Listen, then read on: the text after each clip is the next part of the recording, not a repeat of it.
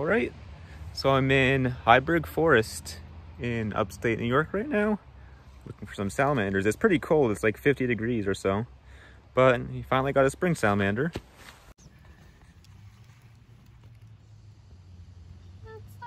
Little guy here, not too big, but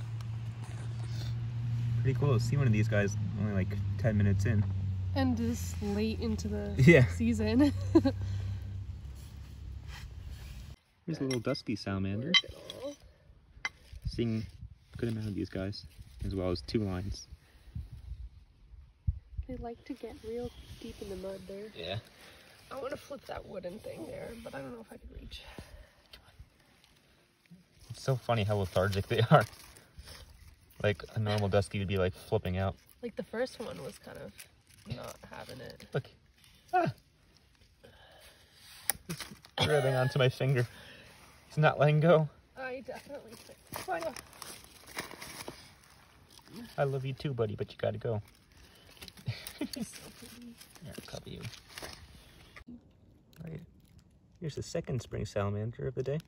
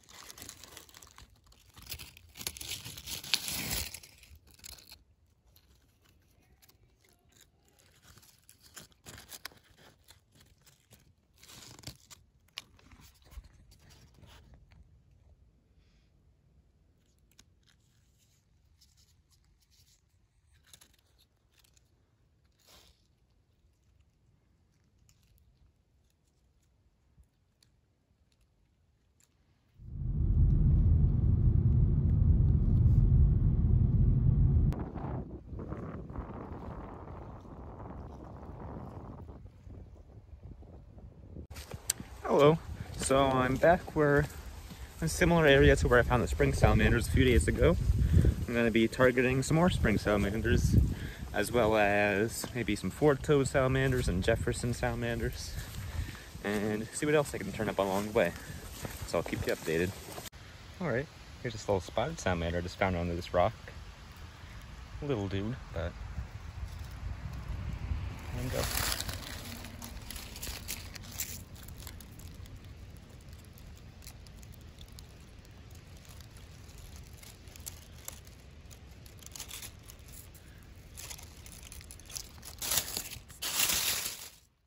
Garter snake right there.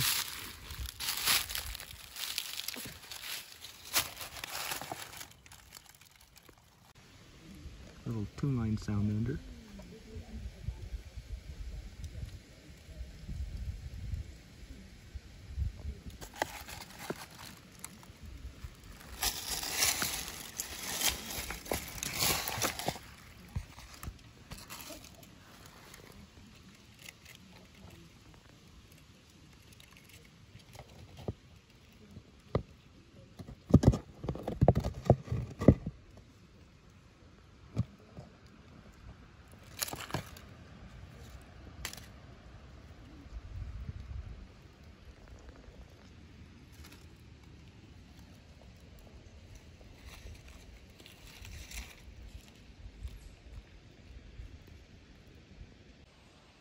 Okay, so I actually did find a spring salamander.